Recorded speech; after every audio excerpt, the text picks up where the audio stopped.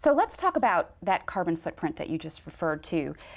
A lot of people might be surprised to learn, I was, although I've heard you mention this a couple of times now when we've visited, that it is that the rail industry, or rail, is the second lowest producer of emissions in transportation categories, and that there's a lot of investment going on in even bringing that down further. So this is sort of an obvious question, but I'd like to hear your thoughts on the value of that investment, given that you're coming in at a very low emissions rate as it is right now. So we run a fun little ad as an industry that says we can move 1 ton of freight, 500 miles on 1 gallon of diesel. So think about that. 1 ton of freight, 1 gallon of diesel, 500 miles. And as with most particulate matter and all the various SOx, NOx, carbon, most of that is all really tied to fuel efficiency.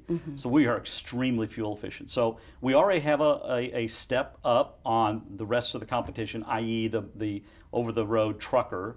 But it's something that we know that as people do begin to think about pricing carbon, whether it's in a cap and trade or a carbon tax or anything like that, we believe the value of continuing to reduce our emission is going to pay huge dividends for us.